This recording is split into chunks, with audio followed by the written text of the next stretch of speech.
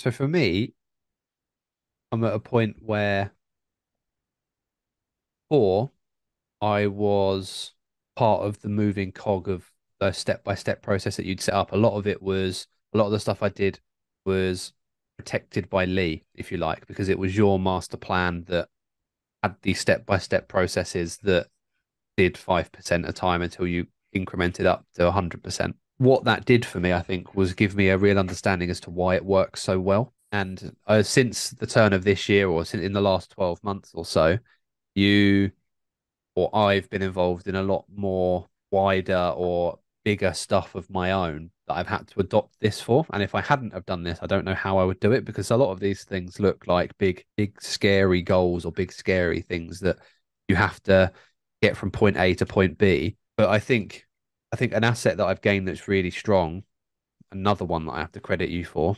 My entire repertoire of knowledge comes from a fountain of Lee these days. But This has got to be quite painful for you right now.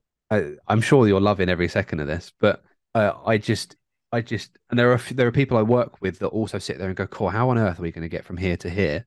And I say to them, I always say to them, just break it down. What's the first thing we have to do, and then what follows on to that, and what follows on to that. And if you can't establish the first step, then you work backwards from the last step. So we know this is point B. So what's point A point nine, right? A.8, A.7, A.6, A.5, A.4, blah, blah, blah, blah, blah. I'm sure you can work it out.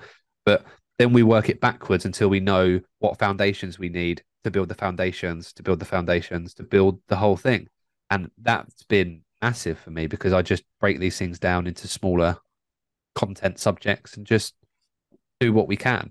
Very easy to get lost in the vision of it all when you just need to kind of slow down the tempo and just make sure you reach the small gaps first.